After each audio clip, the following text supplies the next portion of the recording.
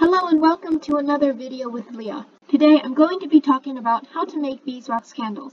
In the description box below you can find a few links so that you can buy materials to do this.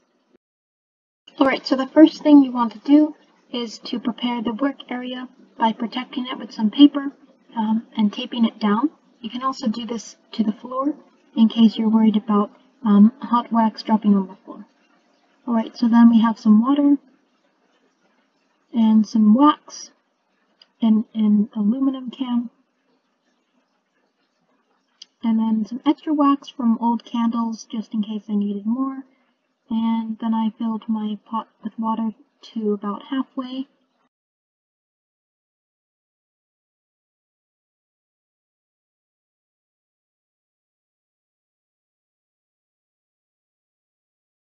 And then I placed the wax in and began heating it on medium heat. And then while the wax was melting, this took a little while, I got my materials ready. I had my wick there and a board to place my newly made candles on.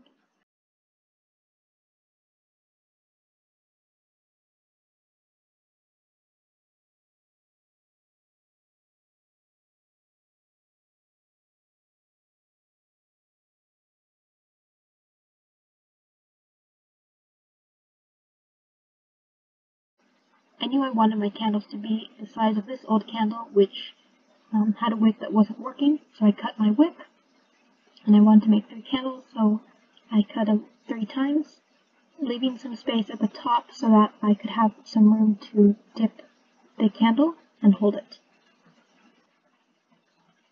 Yeah, a great thing about beeswax is that it's a natural material, so it doesn't have any added ingredients, and it has a really nice scent.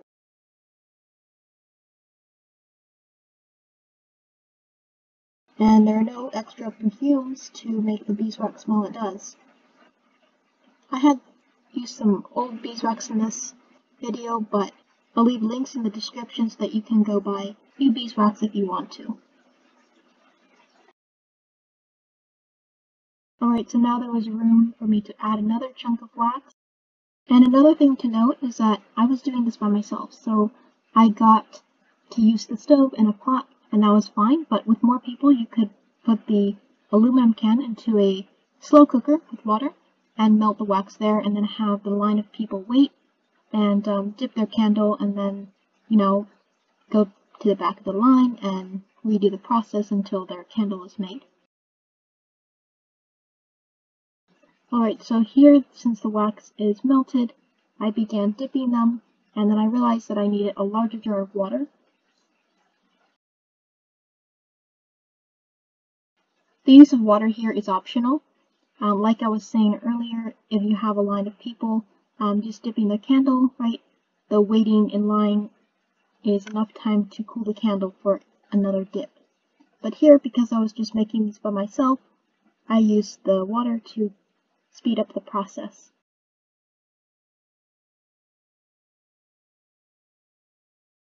And then here's an old candle that I just put in to melt because it was the one that wasn't working.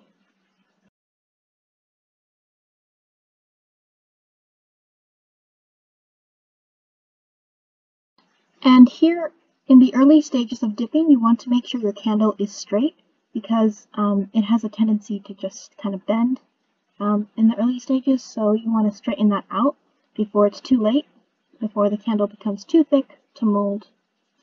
And if you notice at the bottom, there'll be this little drop-shaped end, and you want to just break that off because that will grow, and it doesn't really have any wick in the center, so you just want to snip that off and put it into the can for remelting. So here you just keep dipping and dipping your candle until it reaches a size that you want.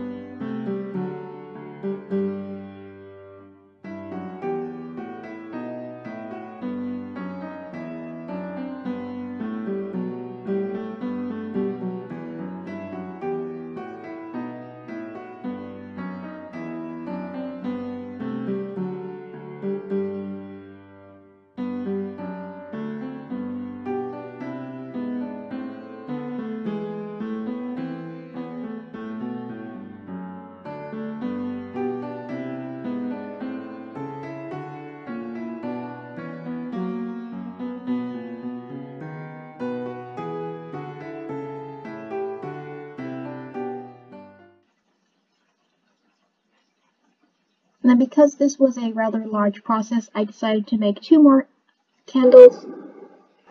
So here they're shown. The 3 first ones are of significant size now.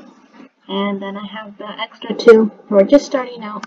Again, you want to make sure that the wick on those early little candles.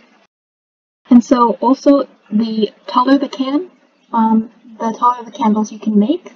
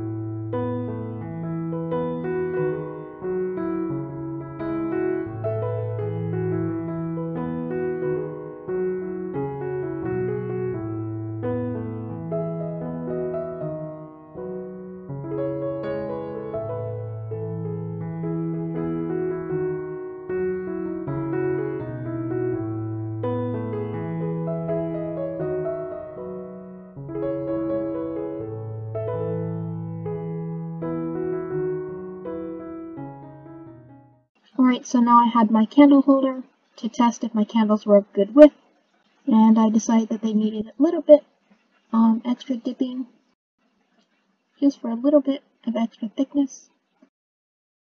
And then they were done. I made 5 candles.